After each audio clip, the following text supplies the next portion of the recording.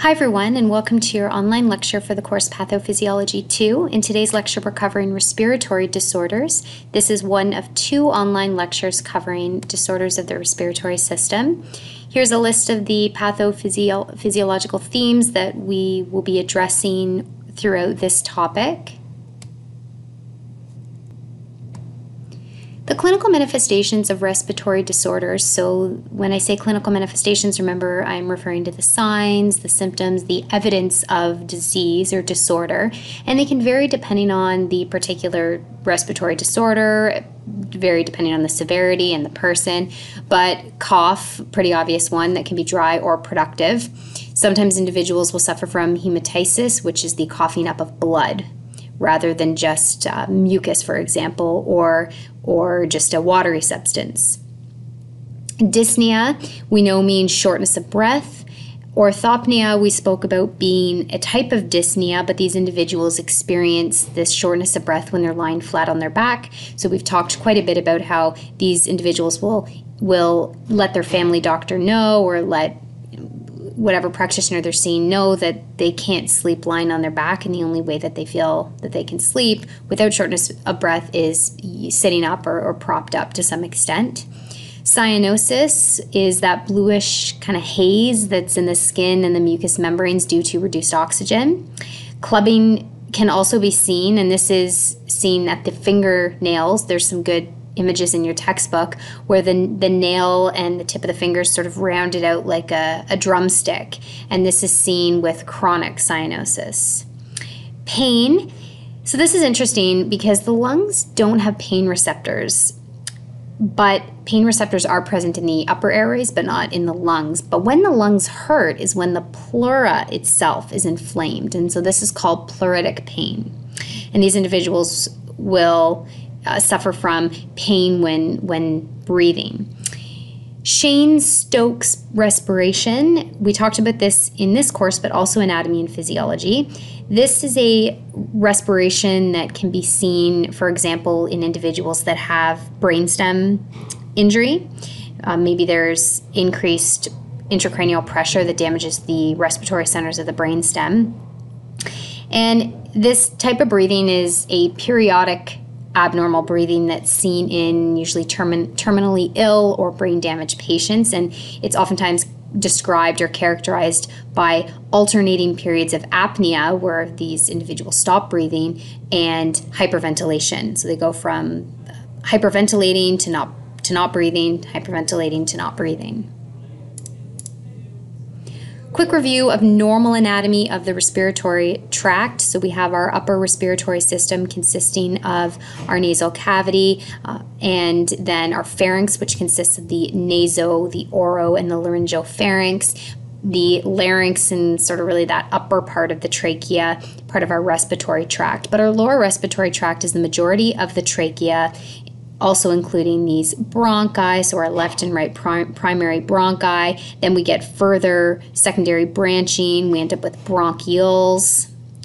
And then, of course, at the end part, we have what are called alveoli. And it's the alveoli where gas exchange takes place because of the presence of blood vessels throughout.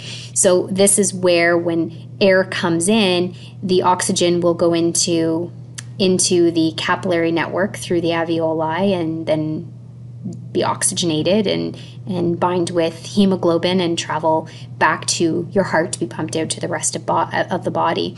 But this is also the level where carbon dioxide will be converted into a gas, and that the way it's been carried in the blood then converted back into a gas and then allowing us to breathe it out. So we'll start with upper airway disorders. Quick reminder about the sinuses. Remember, they are part of the respiratory system, and we have paranasal sinuses, so they're found on either side of the nose or the nasal region. And these nasal cavities are lined with respiratory epithelium, and they're also lined with mucosal glands. So you've probably yourself had a sinus infection, which is called sinusitis, where the epithelium becomes very inflamed and excess mucus can be produced. And this sinus inflammation that occurs can cause just inflammation where pain is felt from inflammation alone. Sometimes excessive mucus can be produced, and it can turn into an infection that sometimes, if bacterial, needs to be treated with antibiotics. The two types of upper airway obstructions that are seen in children that we're talking about today include epiglottitis and croup. Now, the epiglottis, you might remember that as being the flap structure that when you swallow covers your trachea so that food can move through the esophagus and not through the trachea. And this structure can become inflamed. So remember, itis is inflamed, so it's inflammation of the epiglottis. It can be related oftentimes to a viral infection. Sometimes it can be inflamed because of an allergic reaction, and if it becomes inflamed enough, it can cause asphyxia, which is a condition where a person can't breathe. So choking, for example, is a type of asphyxia. And croup we'll have a look at on the next slide. Croup is defined as acute inflammation of the larynx, so voice box, the trachea, and the main bronchi, leading to airway obstruction. Croup illnesses are characterized by really infection and obstruction of the upper airways. More commonly seen in children under the age of 5 and during the winter months. It's usually viral in origin, so it can be caused by influenza as well as respiratory syncytial virus, also known as RSV for short. When infants suffer from croup, it can be very, very scary to see when this is presented. During croup, there is inflammation and edema of the upper airway that can lead to upper airway obstruction, creating resistance to airflow. So with inspiration and expiration, there's resistance. In serious cases, it can lead to collapse of the upper airways and leading to respiratory failure. So with this increased resistance then to airflow, it can lead to the person having to work harder to breathe. So it increases the workload of breathing, which can generate more negative intrathoracic pressure, which can end up collapsing the upper airway, leading to respiratory failure. Now we'll move on to talking about airway disorders, in particular bronchiectasis. Bronchiectasis is persistent abnormal dilation of the bronchial segment. So it happens in segments. And you can see on this image here that there are 3 different types. We have saccular, varicose, and cylindrical, but we're not going to be talking about these individually. Just be aware that these are the different variations of this persistent abnormal dilation of a bronchial segment. So when there's inflammation of the bronchial wall, so in one part of it, it can lead to destruction of the elastic and the muscular components that make it up, and this can cause the wall to weaken and then dilate. And there's a variety of different reasons why this can happen, but it can happen, for example, when an area is experiencing chronic inflammation, such as what would happen with smokers. People can also inherit, it can be genetically inherited, this condition. The primary symptom in these individuals with bronchiectasis is a chronic productive cough that can last months or even years. Now, in the dilated segment, so where it dilates and becomes weak, we get turbulent airflow through this dilated area. It's not moving properly, it's not clearing out the area properly, and mucus can collect within that dilated area and really get stuck. And when it gets stuck there, it can collect fungus, it can collect bacteria, which end up forming like a biofilm, which is where these microorganisms are all stuck to each other along a surface, creating this slimy layer.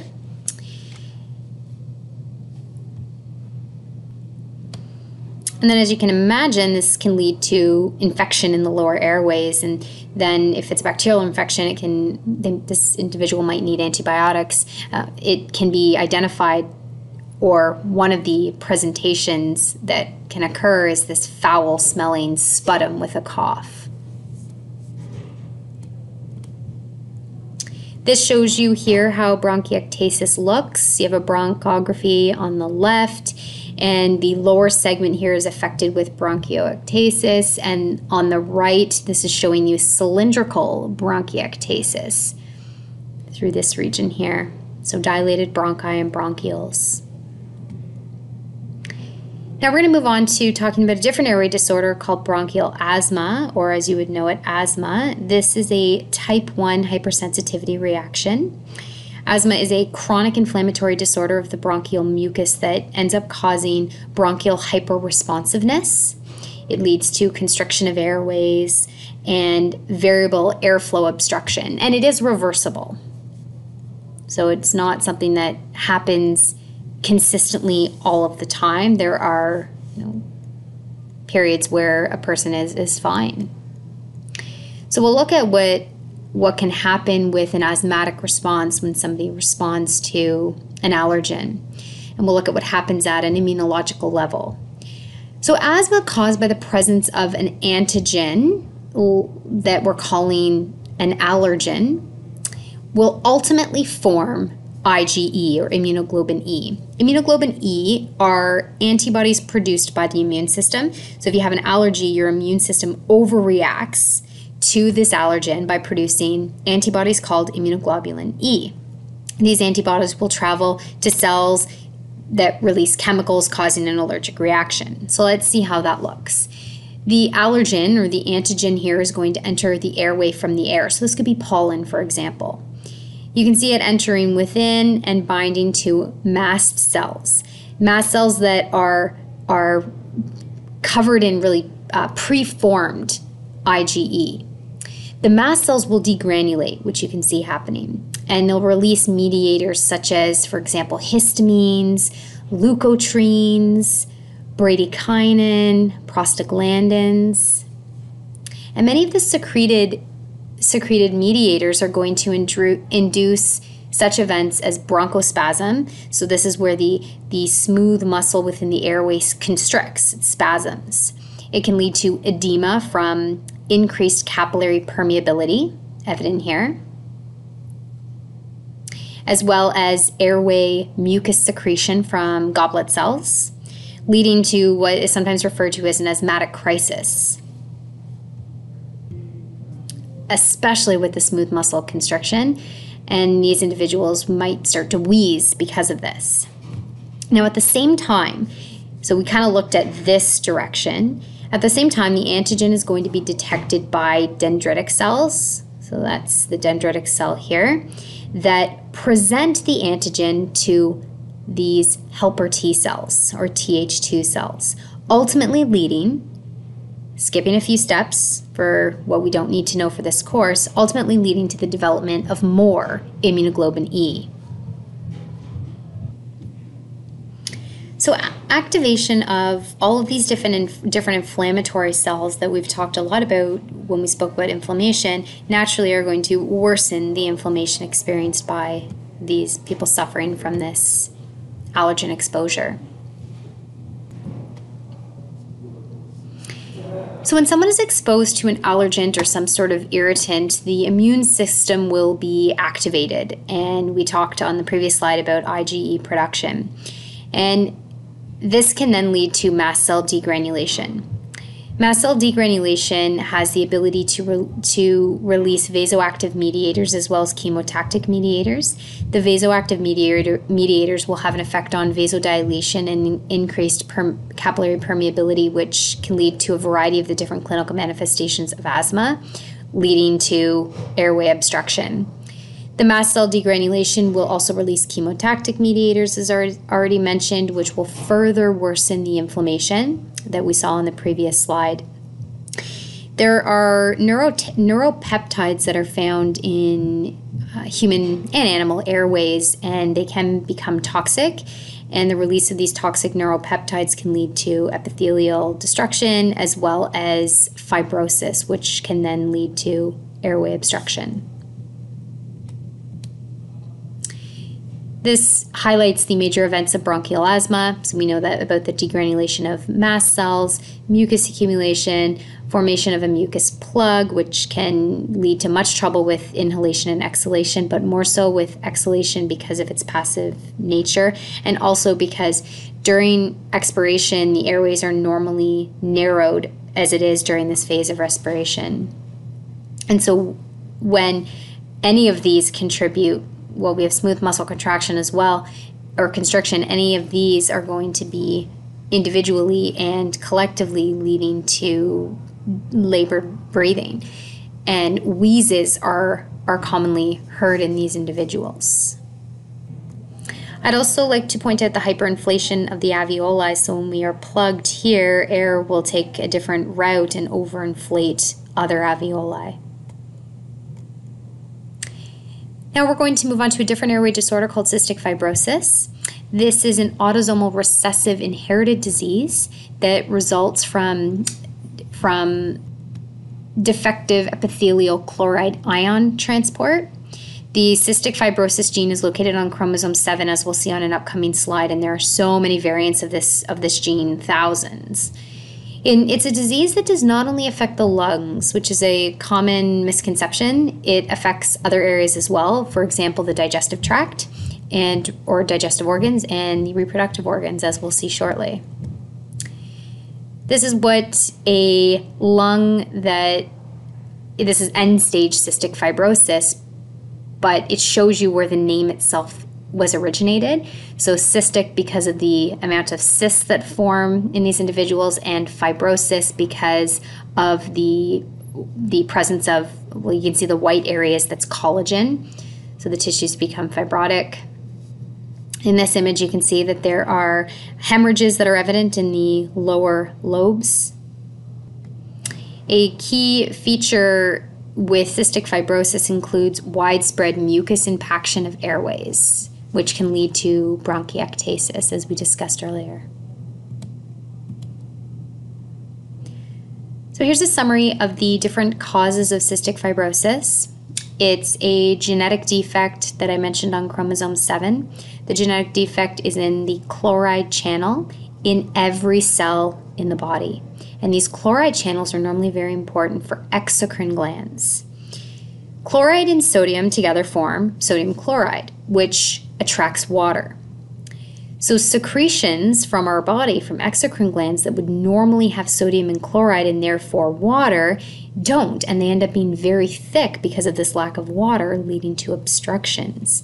And so sometimes it's described as being viscid, and viscid refers to a sticky. So there's that word viscid here. And it can lead to the development of a microenvironment that is protective of microbial agents. So it allows microbes to flourish.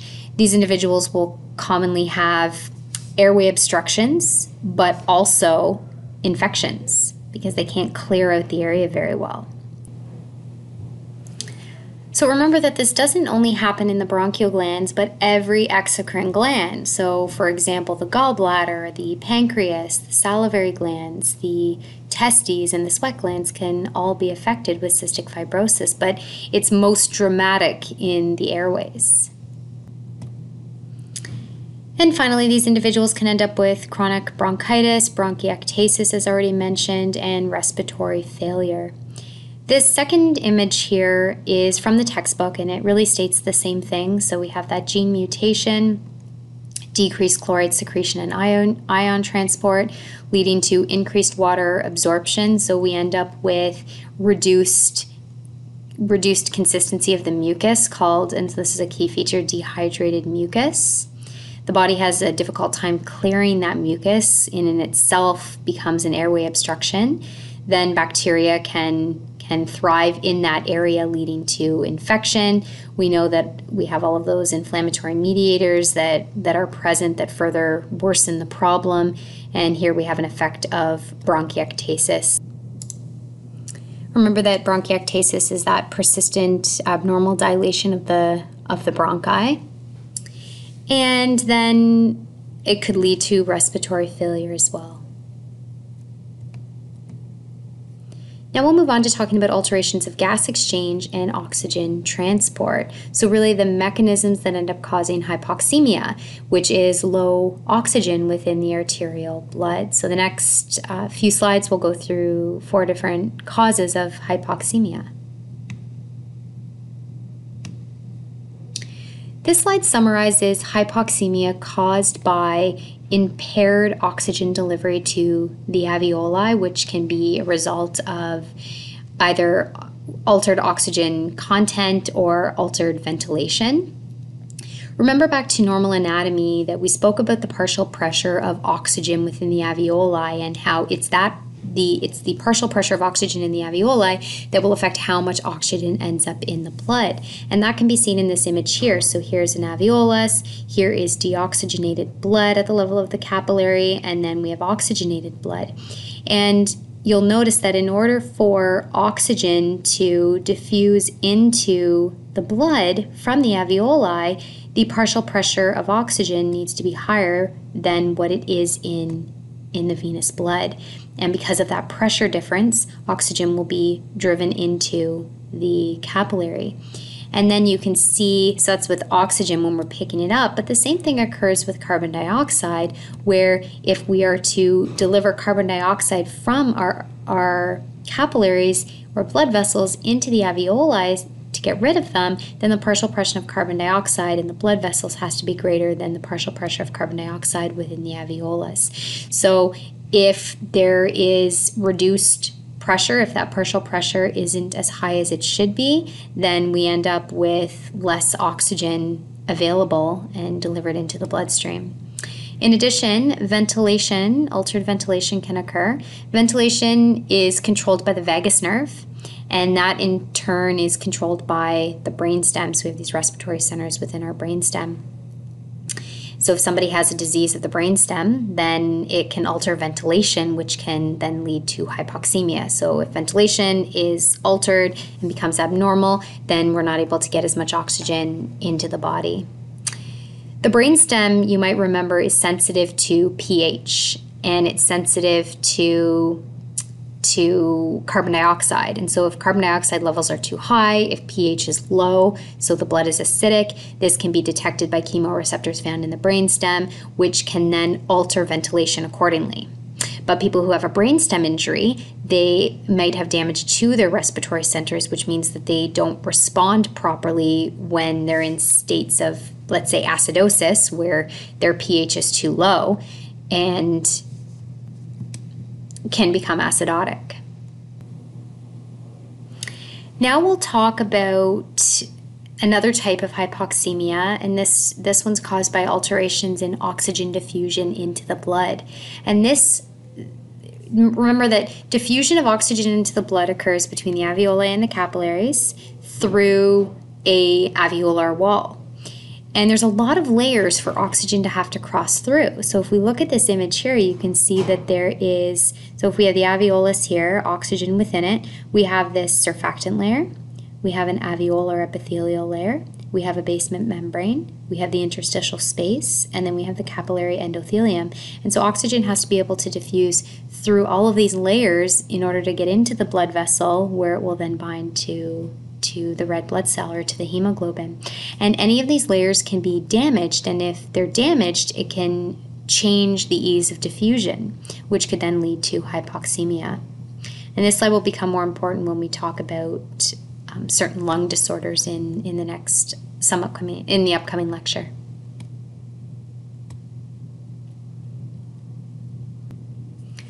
In order for gas diffusion to occur, we need to have good ventilation to the alveoli, but also good perfusion of the blood. And so this balance between alveolar ventilation and perfusion is referred to as the VQ mismatch if it is mismatched, or there's normal VQ. So we'll talk about normal VQ. Again, this is ventilation, alveolar ventilation, and perfusion. We'll talk about normal, low, very low, and high. Now, in the case of normal VQ, what you can see here is that this deoxygenated blood that comes in from the pulmonary arteries and at the level of the capillaries surrounding the alveoli, you can see that ventilation is good, it's getting into the alveoli, and it's also diffusing into the blood properly, and so all of this blood leaves oxygenated so that it returns through the pulmonary veins to the left side of the heart to be pumped out to the body. With low VQ though, so in this upper right image, this is where you might have some sort of bronchial asthma, maybe it's constricted, maybe there's a mucus plug. And you can see what ends up happening is poor airflow into the alveoli, and you can see the change of the alveoli. And so this alveoli is not oxygenating blood. So even though blood is still present there, it's not being oxygenated, and so it leaves deoxygenated and mixes with the oxygenated blood. On the lower left, this is more severe. This is very low VQ, which is sometimes known as a shunt. This is where complete blockage of ventilation to an alveoli occurs, and you get complete collapse of that alveolus, but blood supply still occurs. So instead of this blood supply being shunted to another alveoli, it runs through deoxygenated and mixes with the oxygenated blood. And then in this final example, high VQ, perfusion is reduced in this case. So you can see blood perfusion is reduced or impaired, even though the alveoli is fine and ventilation could be fine. And a potential cause of this could be pulmonary thromboembolism that's blocking off and impairing the normal perfusion. So there was some sort of obstruction of branches of the pulmonary artery from a thromboembolism. And so it forms what's called alveolar dead space. So the alveoli receive air, so ventilation is fine, but no actual diffusion occurs. So you can see that in any of these cases, you have venous blood that comes in and venous blood and it's venous blood when it leaves as well.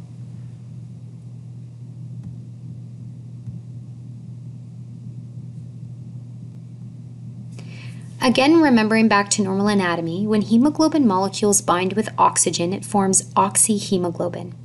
This hemoglobin is saturated with oxygen, and so we call it hemoglobin saturation, and this occurs naturally at the level of the lungs.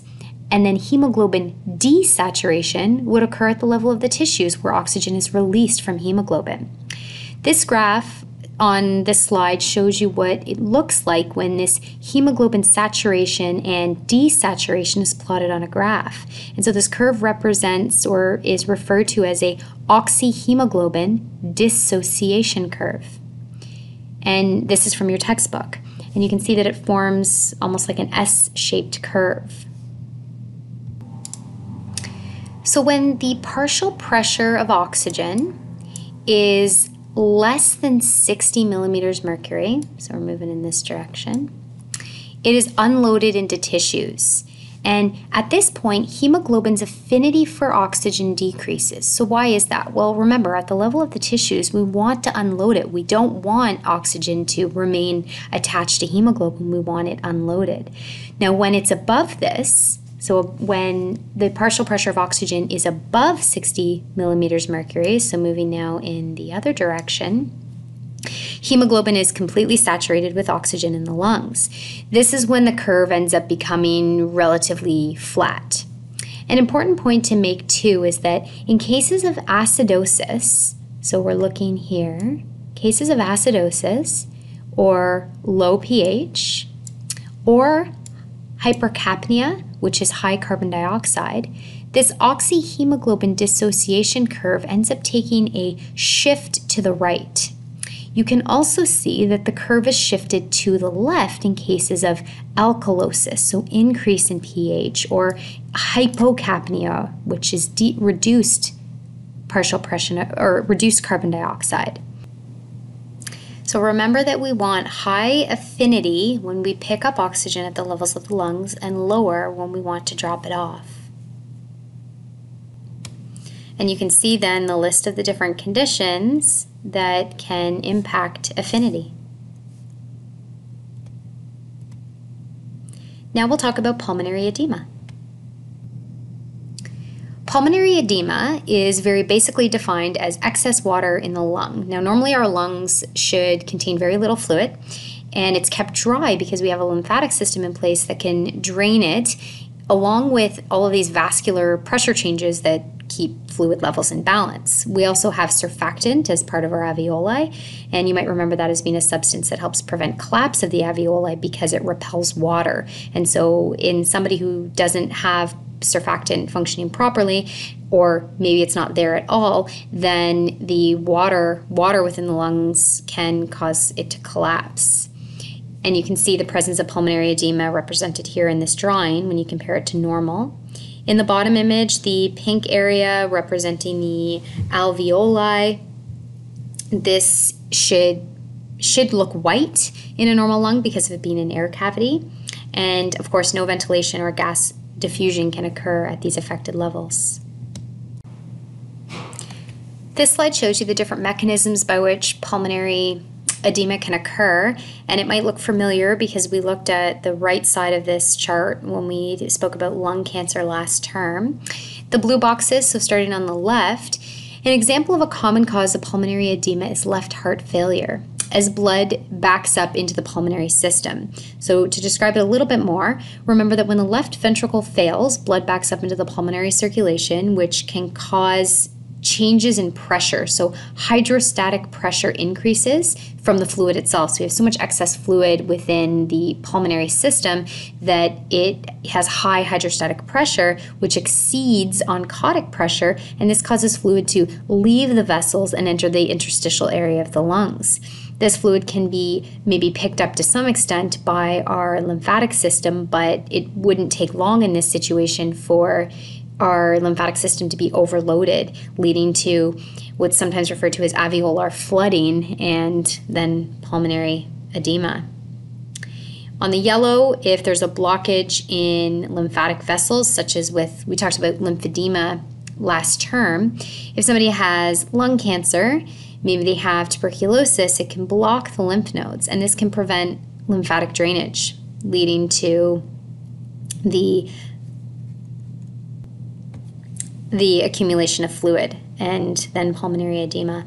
And finally, in pink, this is more rare when there's injury to the capillary endothelium within the lungs. This can happen with a particular disease referred to as acute respiratory distress syndrome. It can also happen from the use of certain drugs. We will actually talk about acute respiratory distress syndrome on a different day, but what ends up happening is this increased capillary permeability because of injury to the capillary endothelium's structure loses its integrity. There's also disruption of surfactant production by the alveoli from this destruction, which ends up leading to fluid and plasma proteins that leak into the interstitial space, leak into the alveoli, leading to pulmonary edema. Our next condition is called atelectasis, which is the collapse of lung tissue. There are three types of atelectasis: compression atelectasis, absorption atelectasis, and surfactant impairment. A common mechanism that can cause alveoli to become atelectic include a mucus plug. So let's, for example, say that there was a mucus plug in this location. Eventually, when air can no longer inflate the alveoli because of its being blocked, it can lead to what's referred to as atelectasis. This slide shows you the difference between absorption and compression atelectasis. The obstruction, so let's say by mucus or a foreign body, this can cause collapse of that alveolar tissue distal to it. There could be bronchial cancer, for example, that blocks part of the lungs. Compression atelectasis, at the bottom here, can be caused by a space-occupying lesion compressing from the outside of the lungs from the pleural cavity or from the thoracic wall. So it's caused by some sort of external pressure exerted on the lung tissue outside of the lungs. So there could be a tumor outside of the lungs that puts pressure on the lung tissue.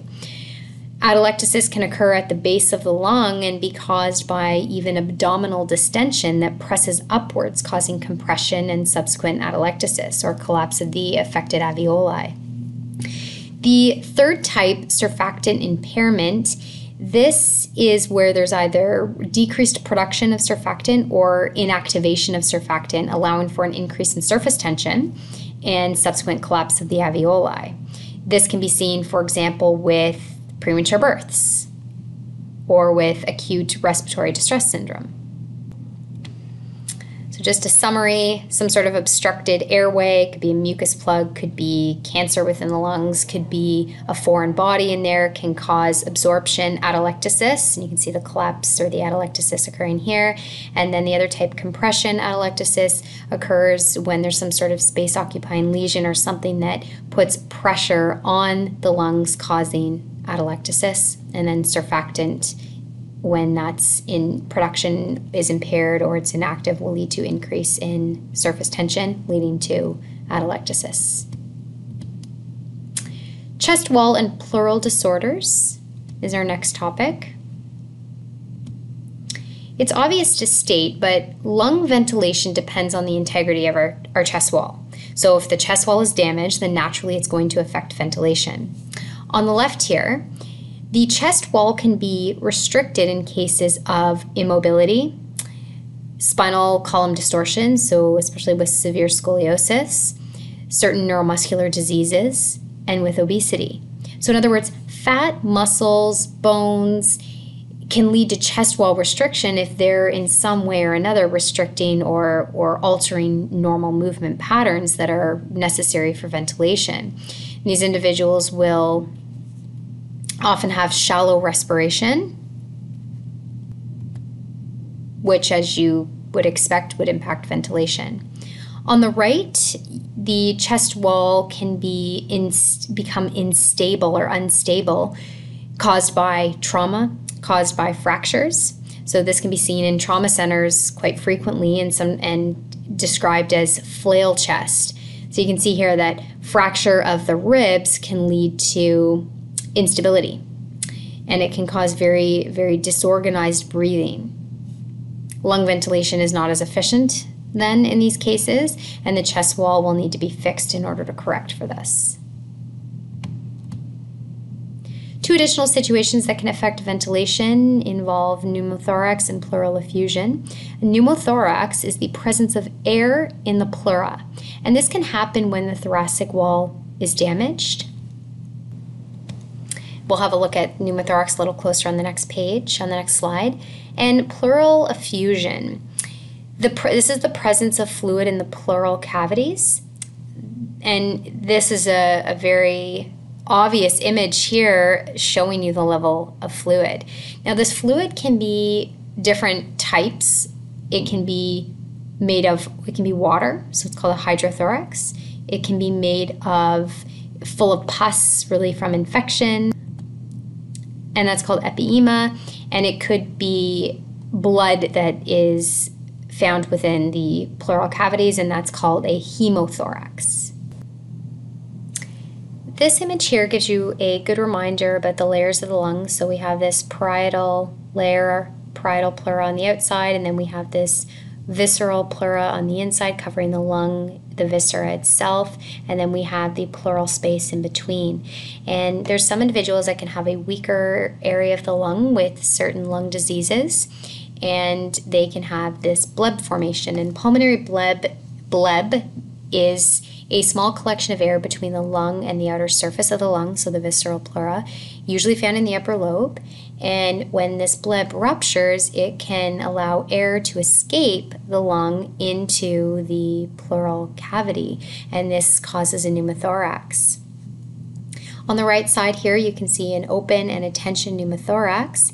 This open pneumothorax, which will occur from some sort of trauma, air can move. So if we're looking at inspiration and expiration, air can still move in, and you can see that air can still move out through that opening. But with a tension pneumothorax, tension, it builds up within because air moves in, but air can't move out. And this can continue to worsen as air fills and can't be breathed out. And it can start to displace other structures such as the heart and the other lung. So how is this corrected? Well, it's corrected by allowing air to escape. It can be lethal from more than one perspective, but it can also put so much pressure on the heart that it fails in what it's supposed to do. Okay, that's the end of today's lecture. Thank you for listening.